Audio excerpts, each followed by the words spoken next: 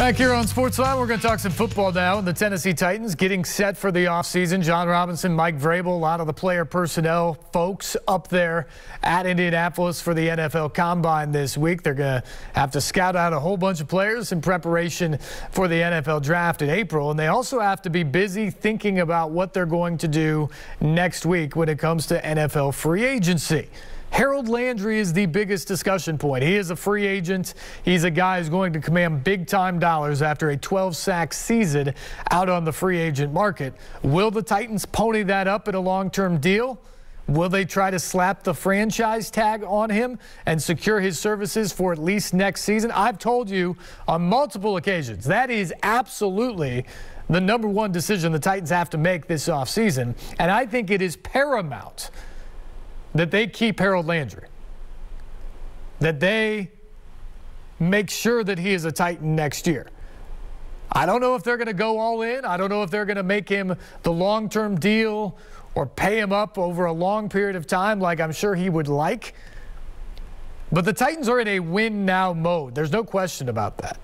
And the disappointment of the playoffs this year does not hide the fact that this was a team that was the number one seed in the AFC. It's a team that was in the AFC Championship game 3 seasons ago. It's won back-to-back division titles. They believe they're coming back next year to win. And the biggest thing I can tell you is this season, despite all the injuries and struggles on the offensive side of the ball, the defense carried the day for the Titans. It was the defense that really got them into that position. And who thought that coming into the year? The biggest reason why the defense made that huge leap was the pass rush. This team had been unable to rush and affect an opposing quarterback for a long time, and that changed this year because of Landry with his 12 sacks, because of Jeff Simmons becoming an absolute monster up front, the addition of Danico Autry, and Bud Dupree wasn't always healthy, and he was working his way back even at the beginning of the season from a torn ACL. But when Bud Dupree was on the field, the Titans' pass rush was ferocious. And we saw that in the playoffs with a record 9 sacks of Joe Burrow, even in that loss against the Bengals. To me, if you're John Robinson and Mike Vrabel and you're looking at a team coming back next year, you're going to be good. But what made you great this season was a defense that for the first time in a long time could impact opposing teams in their passing game. And you've got those 3 guys there. Harold Landry was the ringleader in many ways, though, with 12 sacks, which led the team. You want him back. And if you got to pay franchise tag dollars this year for one more season of that, you do it. If you're not prepared to sign him long term. Now, I'm not sure what the story is going to be there, but the Titans need to do that because that is a pivotally important piece of this offseason and what that defense is going to look like next year. So that's priority number 1. One of the other real considerations they're going to have to look at is what are they going to do on the offensive line. This is a unit that has been one of the most important for the Titans for the entire time they've won, even under Mike Mularkey. It is a unit that has been a bunch of maulers, essentially. They've won in the trenches, and the Titans have been able to run the football because of it. And that's how they've won football games. But it's a unit that's getting a little bit older, has some health concerns. So what is John Robinson going to do there? First and foremost, you're paying a whole lot of money to Taylor Lewan at left tackle. He's a multi-time Pro Bowler. He's a former All-Pro at left tackle. But he was coming off a torn ACL in 2021. He struggled early on in the season, and it was up and down throughout. I think he got much, much better at the end of the year. But the question you have to ask is, at this point in his career, 8 years in, with that injury in his past, is he worth the money that's going to him at $16 or $17 million a year? And if you want to part ways with them, what do? That's the most important position on the offensive line at left tackle. Certainly Taylor Lewan would love to be here. We saw him over the weekend out at the Stadium Series with Pekka Rinne helping to throw out the catfish before that game. Taylor Lewan wants to be in Nashville. He wants to be a part of this community, and he wants to be a part of a really good Titans offensive line. He has for a long time here. He's one of the key figures in helping the Titans turn the franchise around. But there are questions about that salary and about his health at this point in his career. Here was Taylor Lewan at the end of the season talking about what he believes his future to be. Yeah, it sucks, man. You know, we practiced, the intensity in practice this week, everyone seems so locked in and focused.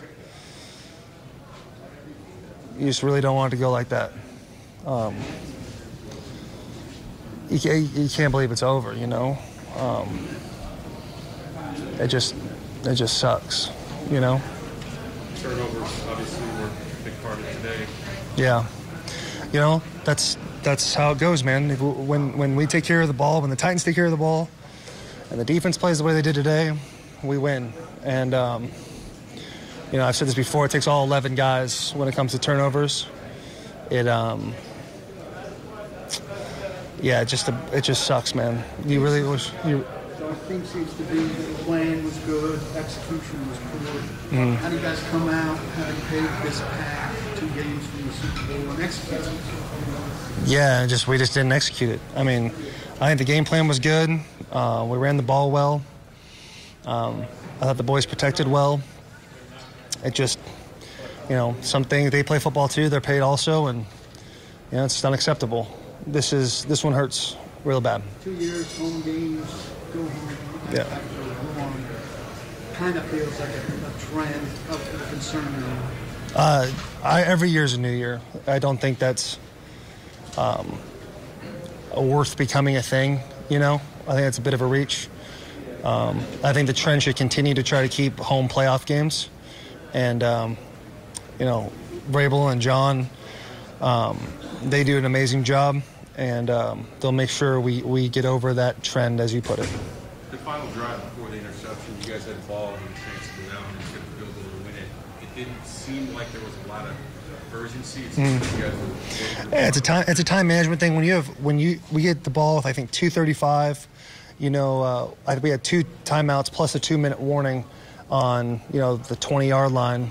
That's, in a lot of ways, you're in regular ball. And so it's it's a situation of time management and making sure we have the last snap.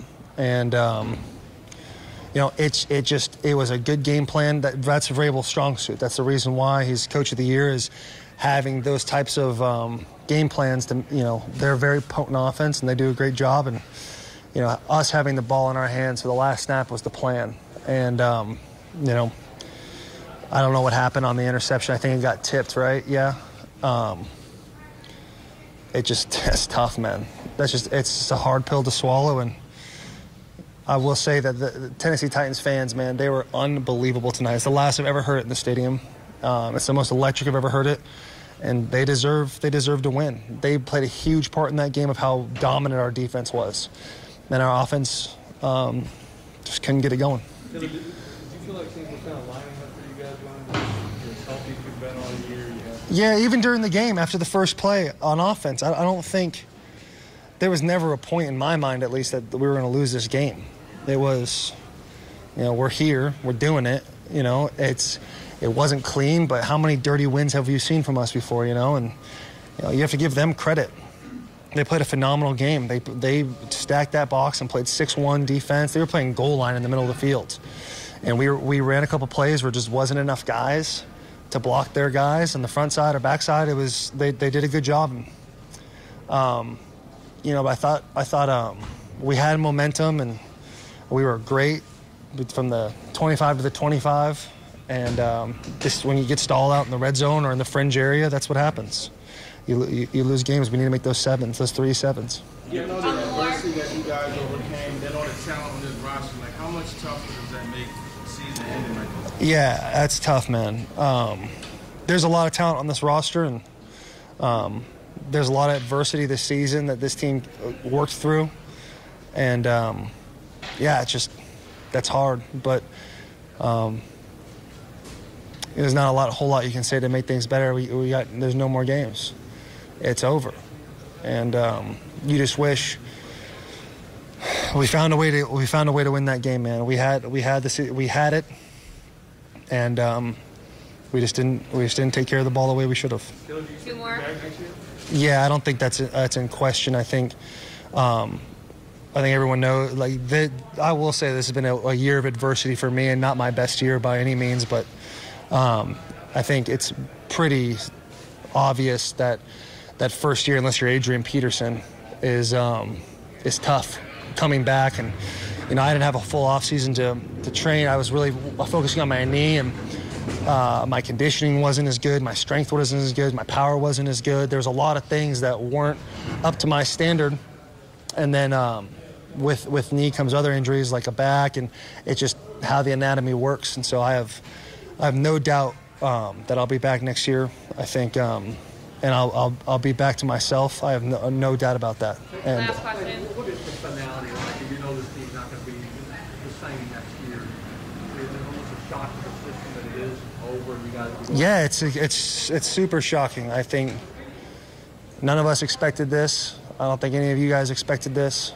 And even during the week, like the intensity in practice, you would have thought it was like a week 1. Everyone seemed so fresh and so ready to go. And I just, in those games, man, you just have to give credit to the team that won, and they won, and August is a long way away. So hopefully, we bring back as many guys as possible. John and Vrabel, they know what's best for this team, and they're going to do that.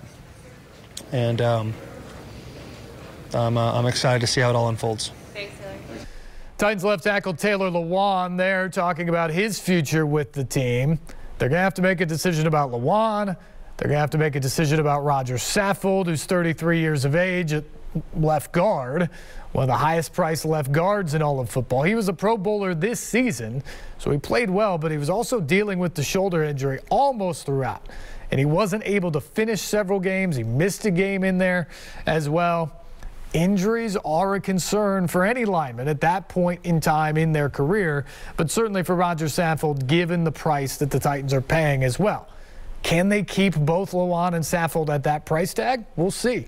The other guy you have to think about is Ben Jones, the center. He's a unrestricted free agent, but he loves this community. He's a huge leader on the offense and in that locker room, and he's one of the toughest guys you'll find. He's also getting a little bit older, but John Robinson and Mike Vrabel like him. You imagine they want to keep him around if they can. But those are all of the discussions you have to have on the offensive line when thinking about this Titans team.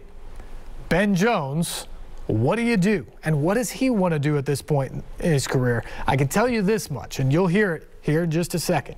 He was one of the guys that was most distraught by losing that game in the playoffs because he thought this team had the shot to win a championship. And for them to not live up to that, not get to that place, was very, very frustrating for Ben Jones. And here were his thoughts after that playoff loss against the Bengals. Ben, how tough is this to deal with? You work hard all season for wins, with CDAC, and you got to deal with the reality that there is no game next week. Yeah, you never prepare for this. You're always worrying about the game that you're in, you're worrying about the next game. And when you don't have something to prepare for right now, it's hard. Because for me, I was last year in the deal, I'm trying to win a championship. And my mindset every day is like, what does it take to win? And when you fall short, it hurts. Because that's the only thing that mattered to me. Every day was a process of getting there. And we fell short today, and it hurts.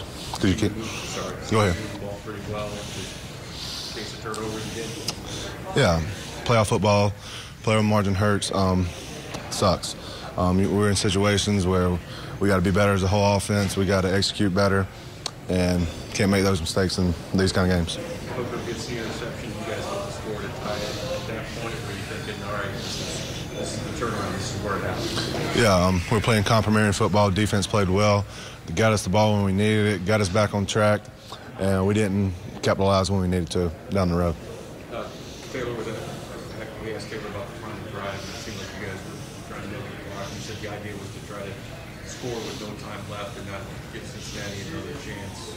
Obviously, the interception happened on that, but was that kind of the mindset of the final drive, the final offensive drive? Yeah, I didn't know. I'm going out there trying to execute each play. I'm trying to get us whatever play. That's head man's job to manage the games and put us in the best situation to win. He's done a hell of a job all year, and we trust Vrabel and Todd to make those calls for us, and we just got to go out there and execute. And we came up short and put our defense in a bad situation, and it was that time they couldn't bail us out.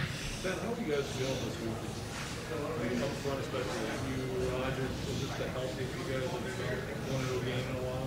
Yeah, we had everybody back. We had a week off. It didn't end the way we wanted. We wanted to make a run. Our body's feeling good, and it just sucks. It sucks that it ended this way. When you look at just, everything that you guys overcame, every game overcoming some type of injury and all that talent, like how much more frustrating is it? Yeah, I want to be out there every play, and that's my mindset. I'm going to try to, whatever, if I can step on that field, I'm going to play. I love every guy on this team, and we fell short today. And losing's hard because you can't come back and fix it next week. That's what you lose in their season. You want a quick turnaround. You want the game to be on Thursday. You don't want to think about it. Now we got to think about this for the whole offseason, and it hurts. Too early to reflect on the season. You guys had 12 wins, top seed in the AFC, you won your division for a second straight year. Yeah, for me, I'm trying to win. I'm trying to win a championship. That's why I play this game. And anything short is not what I want to be. That's what hurts, because you can only play this game for so long, and I want to win. Titans center Ben Jones there after the disappointing end to the season. For more on the offensive line now, and for more on what the Titans are thinking about with some of their rookies as well, because one of the things you have to think about with the offensive line is, what are you going to do at right tackle? They drafted Dylan Radins there in the second round last year to play him at right tackle, and he didn't win the job. It was David Quessenberry who was at right tackle all year. That was unexpected.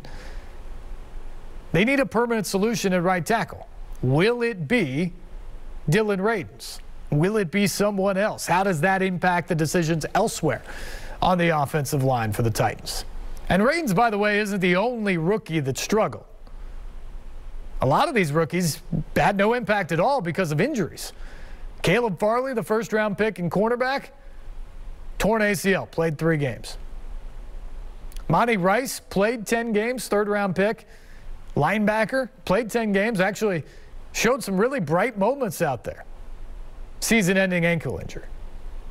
Rashad Weaver was a 4th-round pick. He was going to be a rotational piece, an outside linebacker to be a part of that pass-rushing rotation as well.